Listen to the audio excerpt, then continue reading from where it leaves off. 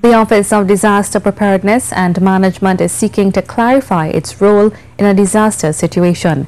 This, the ODPM says, is because members of the public are often confused when ODPM officers are not seen on the ground. But as Ian Wason tells us, the ODPM's responsibility is that of coordinating the relief effort.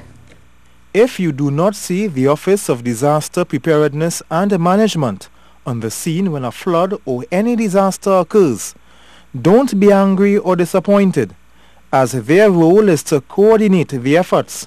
In fact, they are not even the first responders. The agencies with the responsibility to be out in the affected areas are the regional corporations, defense force, police, etc. So you would not see the ODPM on the ground as I indicated, but the ODPM will coordinate the response of all the other entities to support local government.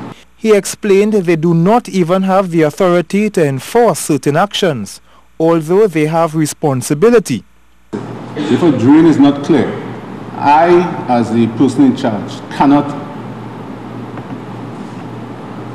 charge the man, director of drainage, or even the regional corporation that this must be clear.